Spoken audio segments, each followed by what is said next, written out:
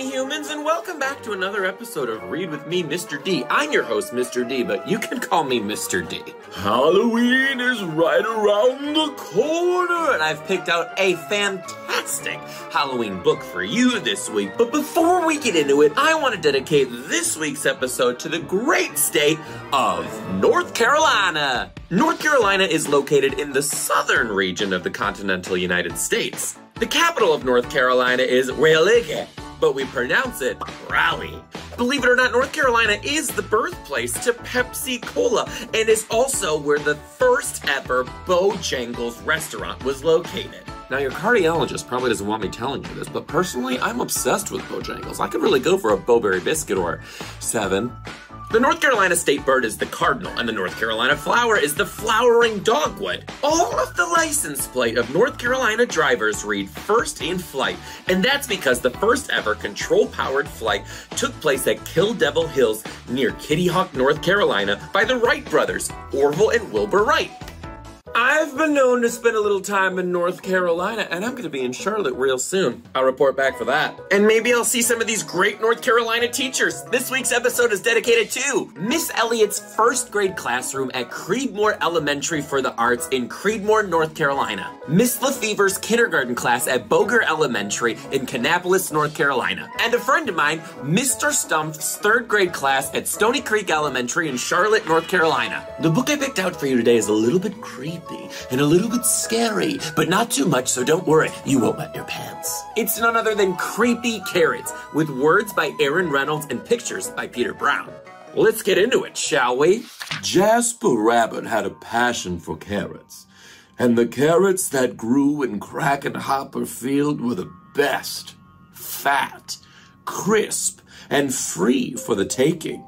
He pulled some for a morning snack on the way to school. He yanked out a few on his way to Little League practice.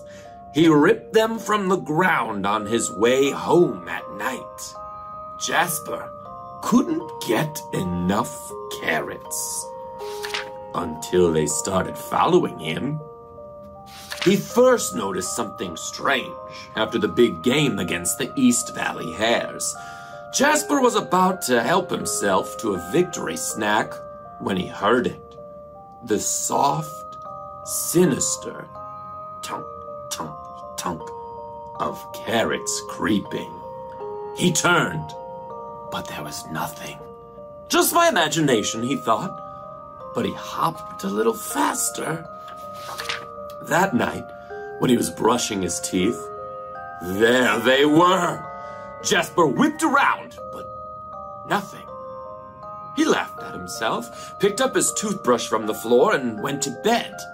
Quickly, the next morning, he approached Crack-and-Hopper Field slowly. He reached for 2 wild carrots. Nothing happened. He bit into one. Nothing happened. Phew! Creepy carrots. It was ridiculous. But when he arrived at home that evening, "Mom! Mom!" Jasper screamed. "Creepy carrots on the shed!" Mom opened the door slowly. There weren't any carrots, not even the regular kind. "There's no such thing as creepy carrots," Mom said, shaking her head. Later that night, as Jasper lay in bed, he heard it. Breathing. Terrible, carroty breathing. And there, on his wall, "Creepy carrots!" he shouted. "Dad! Dad! Dad!" His dad thumped into the bedroom and threw on the light. They searched under the bed. No creepy carrots. They looked through the closet. No creepy carrots. They opened the dresser drawers. No creepy carrots. "Just a bad dream, son," his dad said, shaking his head. "Now, go to sleep."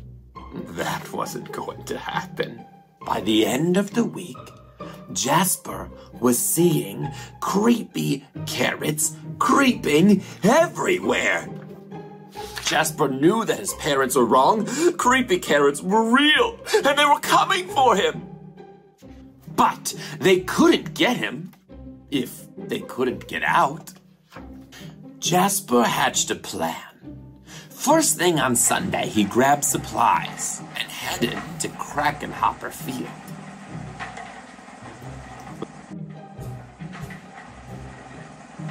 As the sun finally set across Krakenhopper Field, Jasper smiled. On his way home, there was no tunk, tunk, tunk. There were no carrot-shaped shadows. His plan had worked. No creepy carrots would ever get out of that carrot patch again. And as the sun finally set, the carrots of Krakenhopper Field cheered. Their creepy plan had worked. They were sure of it. Jasper Rabbit would never get into that carrot patch ever again. I love that book, and I hope you do too. I hope you all have the bestest, safest, most fantastic Halloween ever. And until next time, we'll see you on another episode of Mr. D Reads. Have a great week, everyone.